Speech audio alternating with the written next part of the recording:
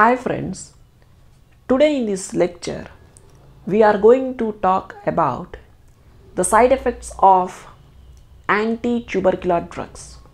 So particularly we are going to talk about the side effects of those drugs that are used as the first line agents in the treatment of acute tuberculosis. So what are the drugs that are used as the first line agents in the treatment of acute tuberculosis?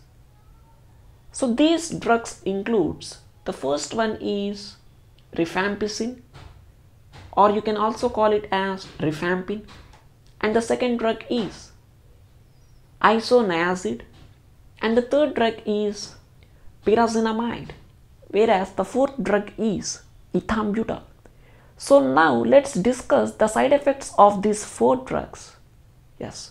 So coming to the first drug called Rifampin or Rifampicin, whenever the patient takes this drug, then this drug is going to make the body fluids of the patient to turns out into a very special type of a color called orange color or red color. So upon taking this drug, your body fluids are going to change its color. This is the side effect of this drug. Moving to the side effect of the next drug called Isoniazid, whenever the patient takes this drug, then this drug is going to cause peripheral neuropathy.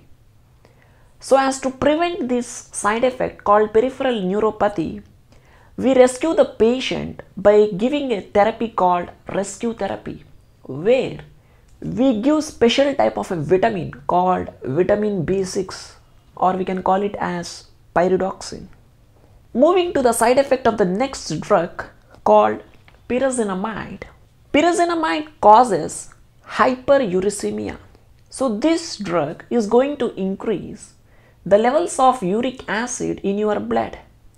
So whenever you take this drug called pyrazinamide, it is going to increase the levels of uric acid in your blood, thus making that individual to have a very special type of a condition called gout. Yes. Moving to the side effect of the last drug called ethambutol. See, ethambutol causes red, green color blindness. There is another drug which is not belonging to this class, rather it is belonging to phosphodiesterase 5 inhibitor called sildenafil, where this drug causes blue-green blindness. So we are having two drugs causing color blindness. One is causing red-green color blindness and other one is causing blue-green color blindness. So the drug that causes red-green color blindness is ethambutol, and the drug that causes blue-green color blindness is sildenafil. So all these drugs causes a common side effect called hepatotoxicity.